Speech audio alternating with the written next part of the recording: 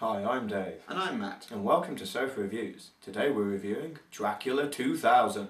According to IMDb, this movie was picked up by the producers because of the name Dracula2000, wanting to get it out for the millennium. Amusingly enough, they had to change the name to Dracula2001 anyway. So, after a fairly pointless opening scene, we cut to an old man buying a crossbow from Johnny Lee Miller. It turns out the old man is the grandson of Van Helsing himself. And then a love interest shows up. There seems to be a bit of tension between them, but who cares about that? It's time for action.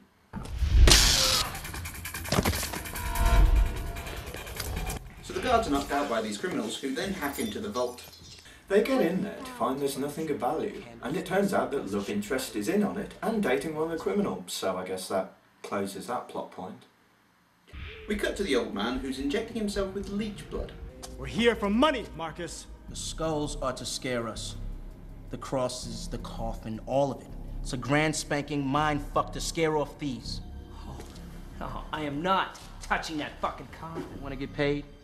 Get it open! They try to open the coffin, but two of them get impaled on spikes instead.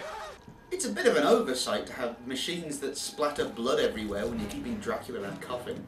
The old man runs down to the vault, only to find that the bad guys and the coffin have disappeared. So now's a perfect time to cut to a girl having a nightmare.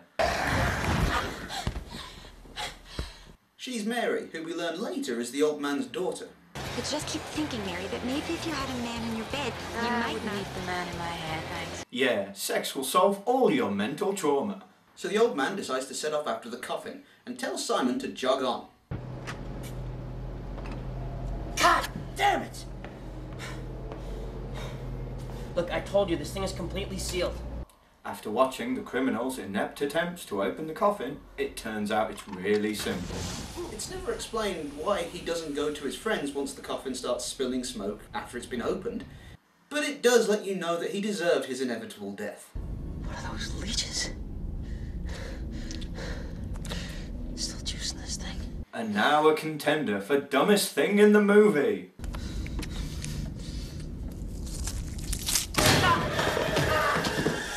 Ha! So now that Dracula's killed him, as per Queensberry rules, another lone henchman is sent in. He also gets killed, and it turns out Dracula is a messy eater. And then we finally meet Dracula, played by Gerard Butler. After shooting Dracula a few times, the gang leader shoots a hole in the plane, which neither destroys the plane or kills them. This does, however, let in a little bit of light, which mildly annoys Dracula, so he just summons up a storm. Mary has another dream in which she gets to see Dracula on the plane, so she decides to go and consult Malcolm Reynolds, a priest. Then it's good you're here.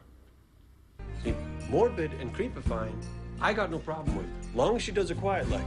Meanwhile, the old man finds out the plane has crashed and where it is thanks to a news report from 7 of 9. Simon follows him, but it seems pretty difficult to be stealthy when you're on the same plane as him. At sunset, they're still in the swamp for some reason, and this bit seems rather familiar. This is Valerie Sharp, reporting on a flight of death that ended in fear. God, I screwed up, didn't I? Didn't even notice. But her unprofessionalism and continued mistakes are interrupted by Dracula.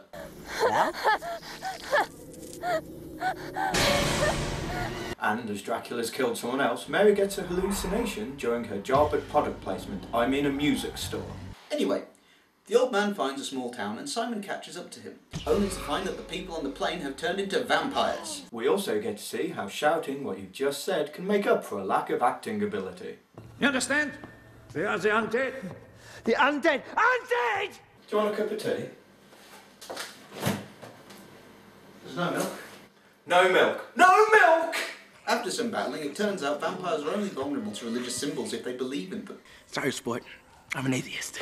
Simon gets away from the gang leader only to then get trapped by Selena. Hi.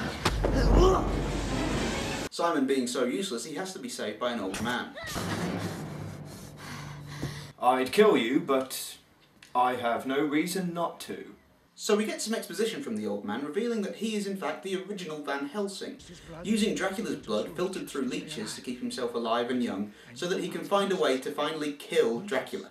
He hates God.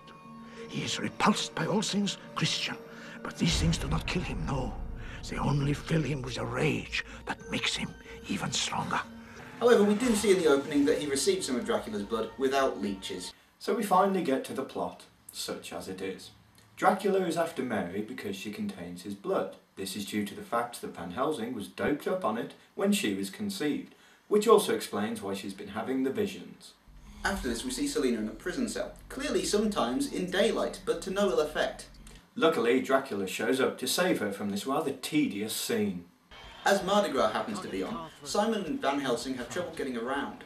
You try the shop where she works. I will try to find her house.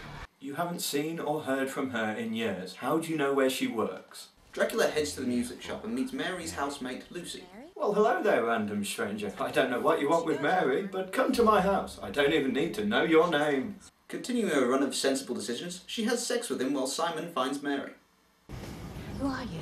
How did you find me? Is there somewhere we could speak? Perhaps an empty and secluded car park. I have to go. Mary runs off as Marcus shows up and kicks the crap out of Simon. After a short battle, which really makes me want to go to HMV, Simon manages to win. I just decapitated a guy. I feel good. So Van Helsing searches the house for his daughter, but instead finds death. Mary comes home to find her dead father under the bed.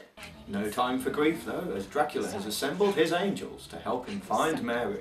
And for some reason, Dracula transforms into a wolf to chase Mary, but Simon shows up to save the day.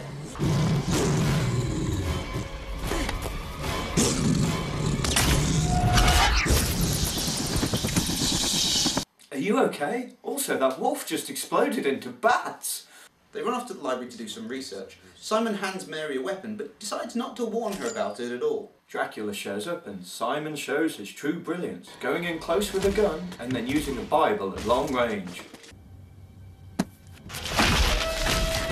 I thought Christian things were supposed to make him stronger with rage, not burst into flames. Mary goes running through a cemetery where Dracula captures her and teleports her to the final scene of the film.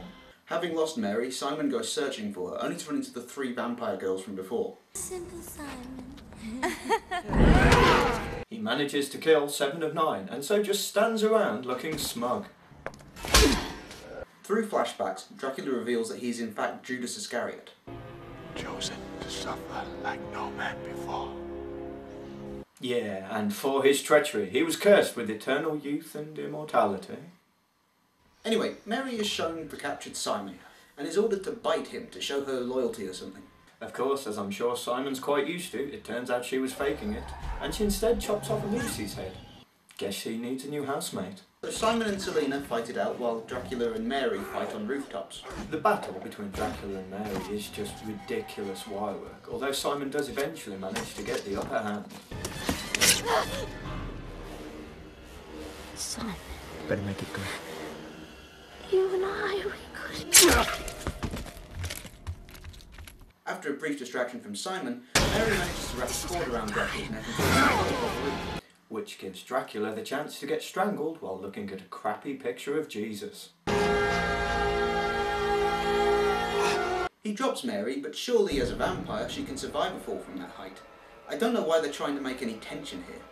Because it apparently works that way, Dracula turns her back into a human. As the sun rises, Dracula burns to death. But wait, I thought Van Helsing tried everything.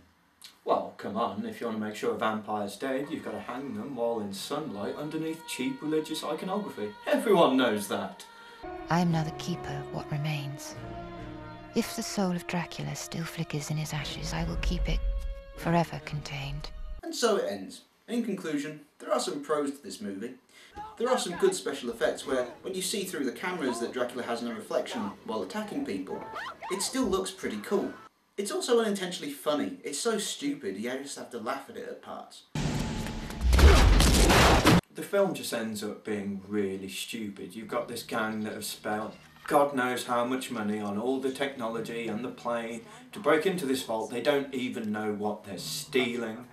Somehow the old man gets the blood from the leeches, so he apparently disarms all these traps on his own. As well, then suddenly the old man gets to America, he knows where his daughter works, and he has a recent picture of her, even though she explains she hasn't seen him in 12 years. Most of the dialogue is ridiculous. You can see whoever wrote it thought they were being funny, but it actually is just really dumb and annoying. Yes.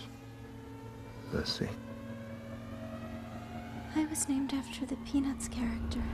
Well, at least they managed to wrap it up and leave Mary guarding the ashes of Dracula. So there can't be a sequel, at least. No, there's 2.